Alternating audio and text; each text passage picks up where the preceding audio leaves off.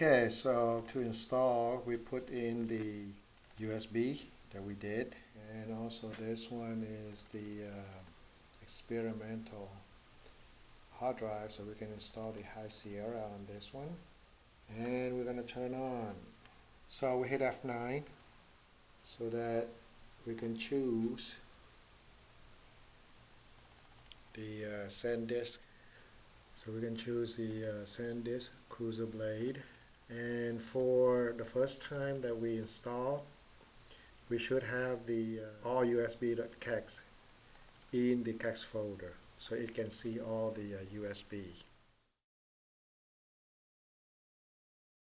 So this is 4220, and we boot macOS from the base 10.13, and we're going to boot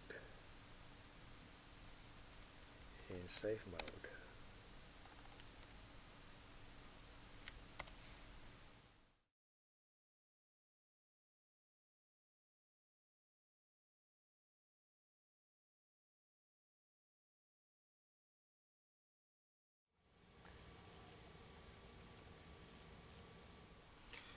Okay, so we're here. Let's go to this utility.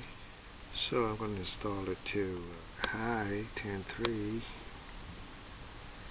Let's erase this guy. Okay, so we're going to install it in there. Close it and continue.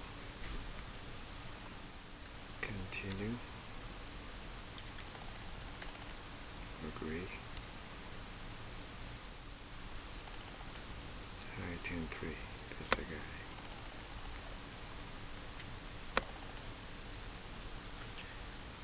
Okay, 15 minutes.